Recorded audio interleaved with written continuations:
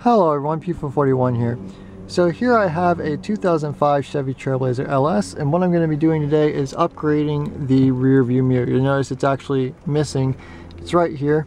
What happened is it actually fell off of the windshield, and the button is stuck in there because somebody used super glue. I can't get it out. I wanted to upgrade it anyway, so no better time than now. Now, since this is an LS, it only has a readout for the passenger airbag indicator. It's manual dimming, doesn't have compass or temperature functions. Very low trim mirror. So I'm going to be swapping out with this mirror, which is auto dimming and has compass and temperature readouts. Now, before I get started, there's a few things I want to mention about fitment. Number one, you're going to want to make sure you have this connector. And this is what it looks like on the back of the mirror. If you have that connector, it's going to make this very easy. It's going to be almost plug and play. You'll be able to use many different mirrors. If you don't have that connector, you can still do this, but you'll have to wire everything up manually. Now, the next thing is your climate controls. Yes, your climate controls will affect what mirror you want to run on this vehicle. Now, if yours is like mine, it has the manual climate controls. You see, we just have knobs and sliders. Then you can run either a mirror that has a compass and temperature readout, or you can run a mirror with a compass only readout, and you can easily tell the difference between the two because compass only mirrors have one row on the display and compass and temperature mirrors have two rows on the display. Now, if you have automatic climate control, you're going to want to run a compass only mirror, and the reason for that is because vehicles with automatic climate control are wired to display the temperature on the actual climate controls themselves. So if you put one of these mirrors that has the display for temperature on your car, it's just going to read NC on the temperature line for no connection, and it's not going to work, and there's really just no point in that. Other than that, just try to get something that that will retain the same functions you had before. Now, you've probably noticed my old mirror has the passenger airbag readout and my new mirror does not. That means I will be losing that functionality, but honestly, I'm not too concerned about it. I can always swap the mirror out easily for one that does have it later on.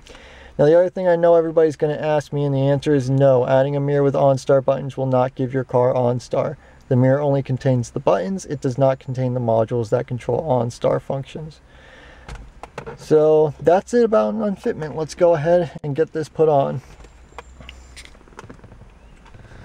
So this is going to be very simple and easy. We just plug in the mirror and then it slides over the mounting button like so.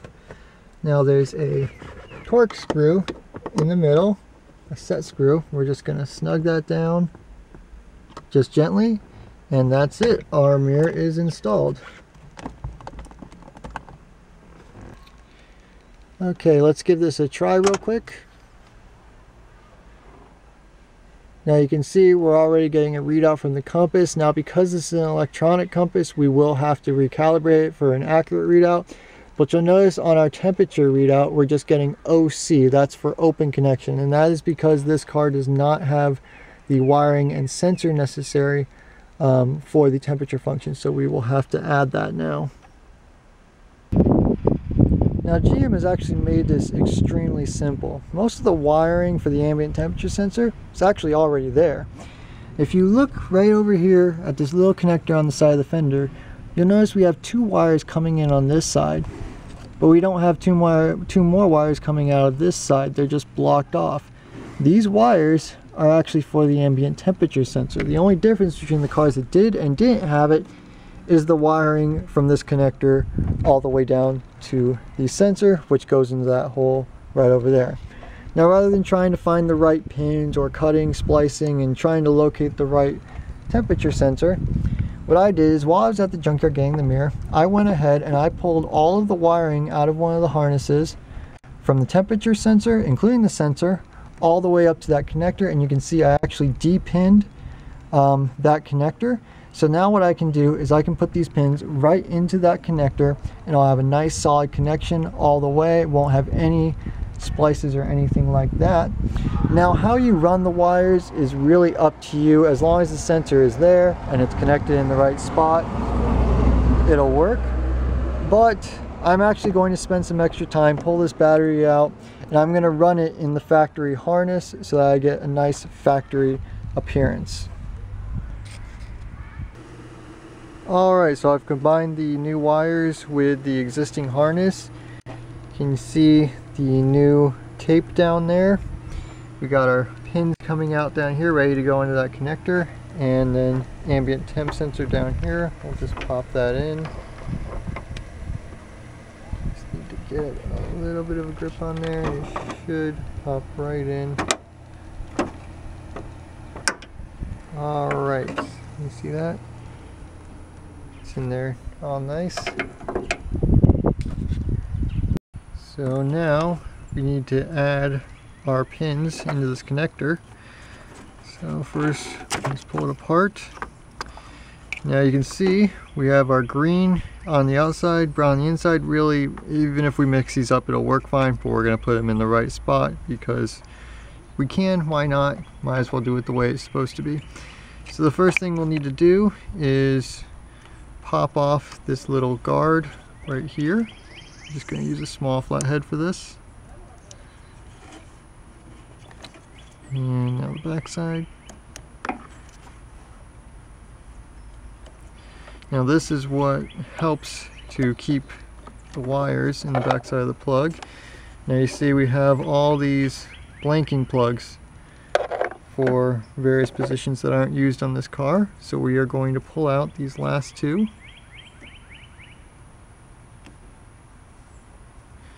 Just a little pair of pliers. There we go. Okay, so we'll do the brown first. That's one's going to be on the inside. Oh, getting ahead of myself here. We need to pop that out.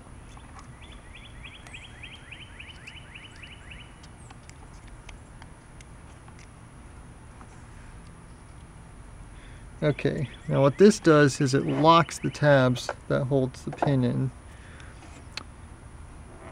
So you see how the pins are oriented. We need the this pin that we're putting in to be oriented the same way, so it's going to be just like that.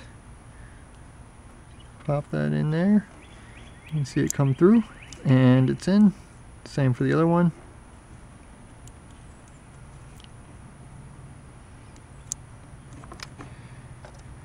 Now reinstall the retainer,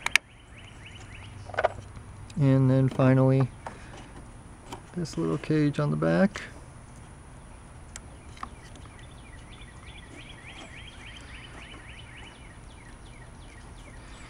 And each wire is going to go through its own slot.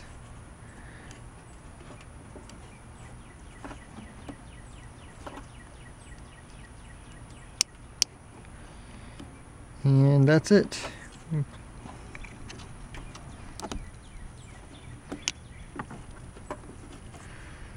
Alright, now just to add a little bit of wire loom here because the old stuff broke apart. Alright, we should be good to go. Alright, let's give it a try. And we have temperature. What have we got?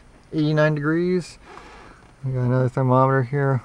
We've got, well, somewhere in the 80s, so not perfect. We're in the ballpark. There is going to be variation between inside the car versus outside where the sensor is.